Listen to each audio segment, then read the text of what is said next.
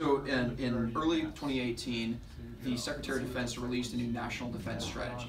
And that strategy now identifies the fact that the United States has entered into a period of what it refers to as great power competition with competitors such as Russia and China. And it's very clear-eyed in its assessment that these two competitors are really directly starting to counter some of the activities that the United States has been taking and our goodwill for the rest of the globe. And as part of that strategy, it says that the military needs to identify our competitive advantage that we need to maintain to ensure that we can deter those adversaries from ever trying to go into a conflict with us, or if we do end up in a military conflict, to ensure that we can dominate that conflict and end it quickly. And so as part of that, what we have been working on here is thinking about how we train our students here at the 560th and the 99th Flying Training Squadron. Are we producing students and instructors that can train the next generation of fighter and bomber pilots to ensure that competitive advantage if we get ourselves into that fight? And as we looked at it, we said, we think we're training great students for the previous fight, but we don't think that right now, before we started doing this, that we were training them for that next fight that could happen in the future and ensuring that they can dominate inside of a peer level conflict. And so it was that initial idea that caused us to relook at all of our training paradigms and to ask ourselves, how have we been training in the past, and how, if we could rebuild this from the ground up, how could we train better for the future to ensure that we have the best trained instructors and the best trained fighter and bomber pilots that the world's ever seen. And so to do that, we started off by looking at our training paradigms. And we said, under the previous paradigm, which has really been around since the 1960s, currently, we expect the students that get here to study some before they arrive, and then to maybe do one of the simulators, the traditional legacy simulators that we still operate today.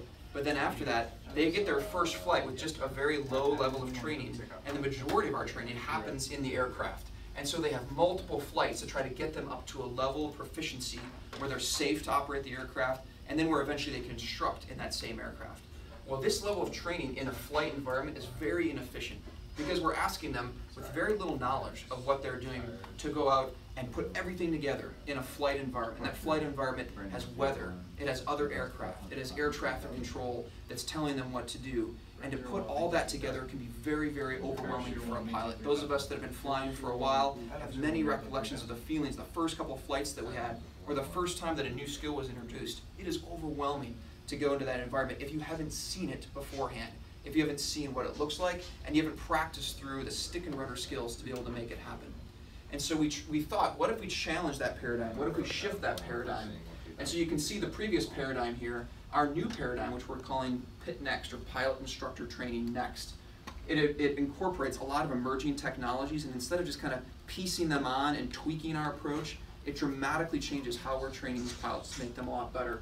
It involves still that traditional study that they would have done, but now we incorporate what we're calling immersive ground training.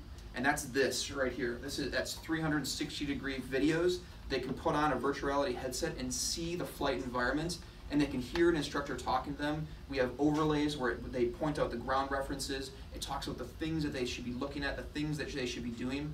But we don't have them just do it once. We have them do it 10 to 15 times so that they have seen that environment through a deep repetition method. They have seen that environment many, many times. And then from there, we don't just send them to the aircraft. We then send them into this, the virtual reality simulators that we've built up over the last 6 weeks. And then it allows them to actually practice those same maneuvers that they've seen, but they don't just practice them once or twice, they practice them 10, 20, 30 times.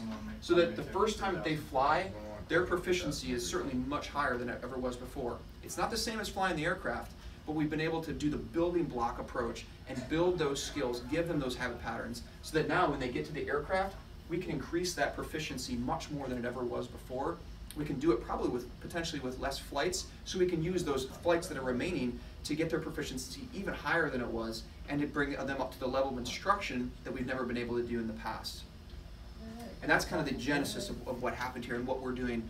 We're moving very, very rapidly though. So we are learning as we're going, we're developing as we are going, rather than having a 2-year plan and research study to figure out what we need to do. We're just executing, because at the squadron level, we have been empowered by our senior leaders in the Air Force to take some risk and to figure out how we can find that competitive advantage. And this is the result of that. It's just amazing, innovative airmen that are figuring out how to be able to do that. Tell me a little bit about the timetable. How long ago the genesis of this technology was brought here, and how quickly we got to where we are today. Sure, Chris. So this room, about 8 weeks ago, was an old office room with a couple old desks in it. And so this, over the course of about 8 weeks, we went from getting the 360-degree goggles and videos recorded to within about, I'd say 4 to 5 weeks, we had a full complement of virtual reality simulators in here. And it's happened because it's a grassroots, bottom-up effort. And so it's allowed us to use some of the local sources to be able to acquire some computers, to be able to acquire the technology that exists here in the San Antonio and the Austin area, to be able to bring all this together. And so in 8 weeks, we actually went from nothing to having the first complement of 4 students that successfully completed their rear cockpit check rides in a T-38 and did it much more quickly than they had ever done before, and with a higher level of proficiency than they've done before as well. Describe to me cost of these systems versus the cost of a traditional simulator. So this system here costs about $4,000 to put everything together. A traditional simulator is somewhere on the order of $1.5 million.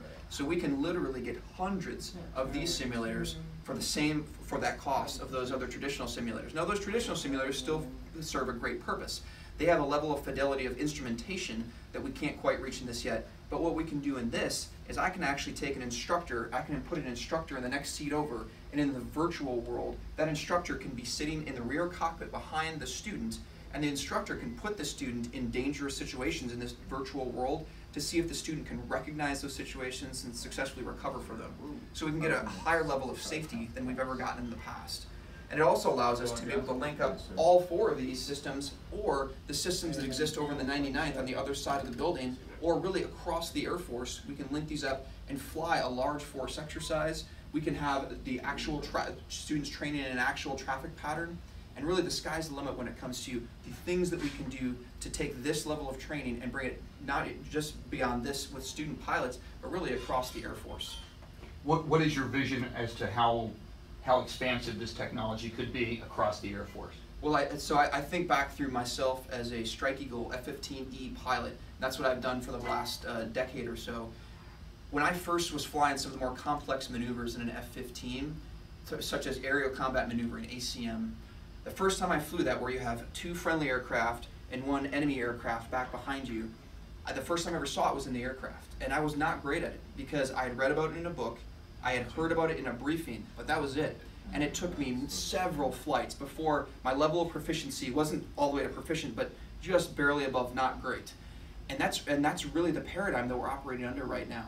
Well, if we took this kind of training and you applied it across the board in the Air Force, whether it's in fighters or bombers or mobility aircraft, and you could increase the level of proficiency of the students far beyond what they're at right now, and you could do it on an ongoing basis, you could potentially bring more students through the training pipeline, you would increase their proficiency, and really find that competitive advantage that we need to be able to dominate against an adversary in a peer level conflict. Back to this chart for just one moment. I'm noticing the difference in proficiency and how proficiency declines in the previous model, yet it stays pretty high in the new model. Explain to me why that is. Just talk about the proficiency differential. Absolutely. So it's very similar to the first time you ever drove a car.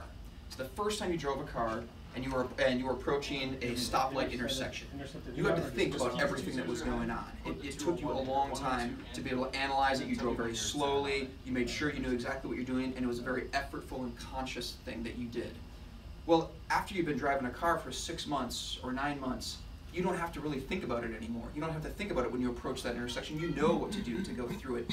And so your proficiency at driving a car really stays flat.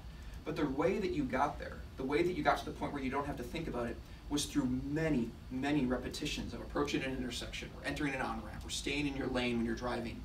Well, so that is what this new model gives us, is that we are using, through what we're calling deep repetition, we are showing the students the environments, that same way as you drove a car, we're showing them the flight environment, and we're showing it to them 10, 30, 40, 50 times over, and allowing them to get that deep repetition that, just like when you drive a car, eventually your proficiency doesn't drop off at all. You could go without driving a car for a month and not have a problem. With this deep repetition, we think that we'll be able to retain that proficiency much longer than we were able to in the past. When before, they only saw 2 to 3 examples of it, so their proficiency is going to drop off pretty quickly. And that's really the thought that goes behind this repetition and why we think this will be effective. What I'm looking for now is something that we might use. I'm going to have each of you I'm looking for maybe a closing thought, kind of a closing soundbite to the piece, and then in the editing room we're going to figure it out. Kind of looking big picture, kind of a big picture look to the technology here today and what you're working on. How is that ultimately going to make pilots better? How is that ultimately going to make the Air Force better? And how is that ultimately going to protect our country more? Great. So we've been given clear guidance by the Secretary of Defense, the National Defense Strategy, by the Secretary of the Air Force, by the Commander of Air Education and Training Command, to find the competitive advantage that we need to ensure that we can deter an adversary, a peer-level adversary, from fighting us, and if we have to fight, to ensure that we can dominate against that adversary.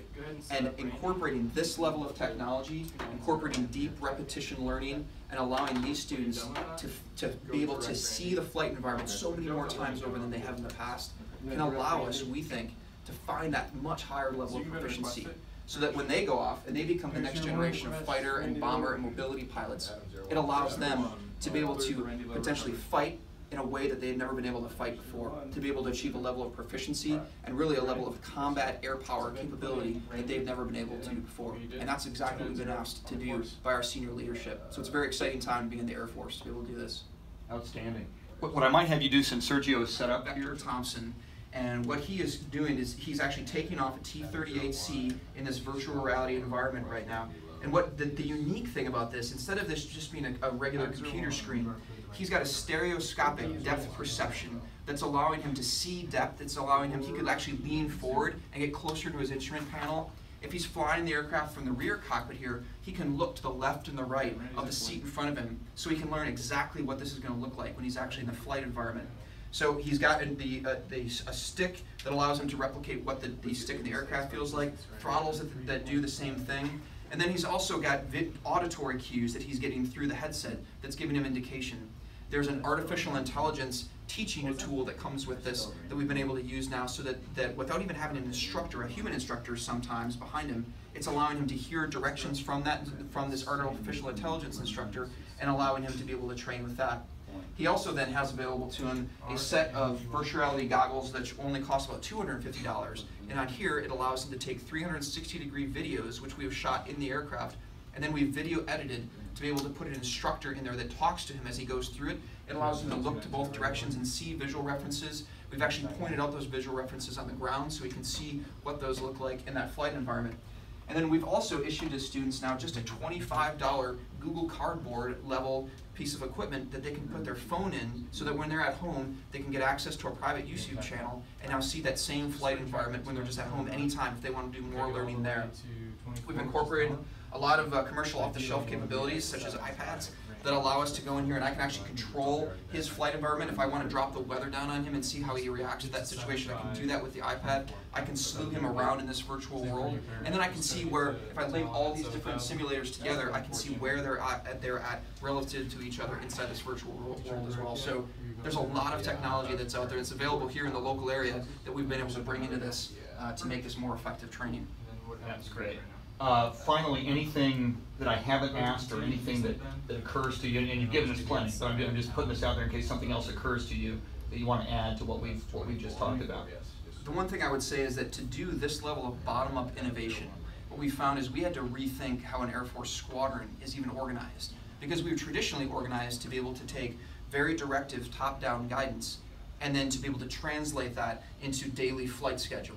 Well, now what we are finding is that with the authorities that we've been given from higher headquarters, we are the ones that are kind of developing and iterating on the capabilities and adapting to the mission at the speed of the mission, at the speed of relevance.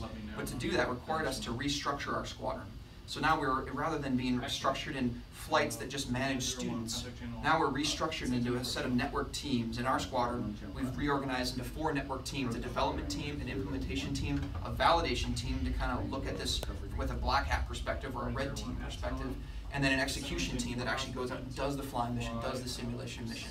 And that's allowing us to be able to adapt very rapidly with a time horizon of hours and days rather than the traditional time horizon of months and weeks. And it's allowing us to be able to find the tools to be able to bring this together and then to be able to report up the chain to our higher headquarters what this looks like and how effective it's been. Super. Thank